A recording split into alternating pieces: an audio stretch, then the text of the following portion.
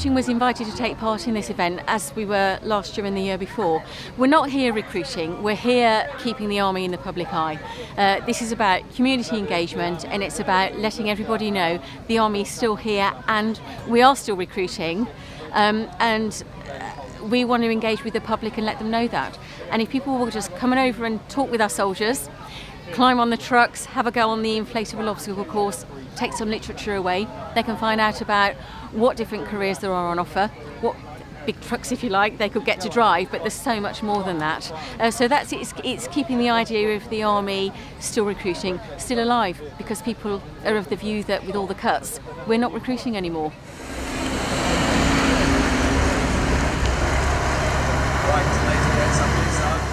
Trucks or any forms of wheeled transport are vital for the Army.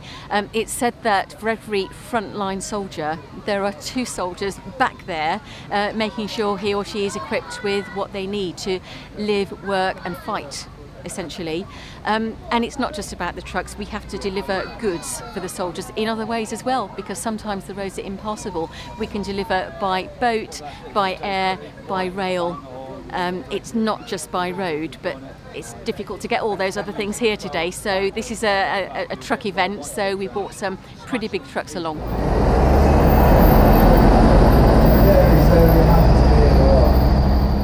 It has of late, although we're doing all right now, especially on the regular soldier and regular officer. The Army Reserve, we want to recruit more people into the Army Reserve. People think we're not recruiting, as I said, because of cutbacks, and they see, oh, the Army can't be recruiting because they're making people redundant, but we are constantly needing fresh young people in.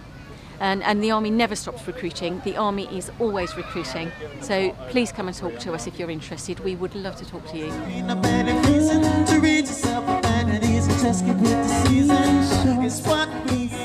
We're looking for people with some character about them. You don't need GCSEs to be in the Army. It helps if you do, because it opens up many more career choices for you. We want somebody who is prepared to get fit and is motivated and is prepared to go through our training. And we'll do the rest. You know, we'll provide you with the apprenticeship, with the appropriate training, with a decent salary, with the clothing, the trips abroad, the adventurous training, everything that goes with that whole package. This is a vocation. This is so much more than just a job. So, you know, if you're enthusiastic about it, do come and talk, and we'll tell you what jobs are open to you. They can search Army jobs on the internet. They can come into any of our Army Career Centres, and again, you can search for them on the internet or in the phone book, or you can go into your local Army Reserve Centre. Again, look in the phone book or look on the internet. Or stop one of us in the street. You see us walking down the street in uniform. A lot of our career centres are in the city centre, on the high street. You might see us about, have a chat. I think the event has been superbly organised, and the events team have been really, really supportive of the Army. And there are loads of people here. It's been well publicised, it's well attended, and so we've had a huge hands-on with the public, and I just love engaging with the public and telling them what we do.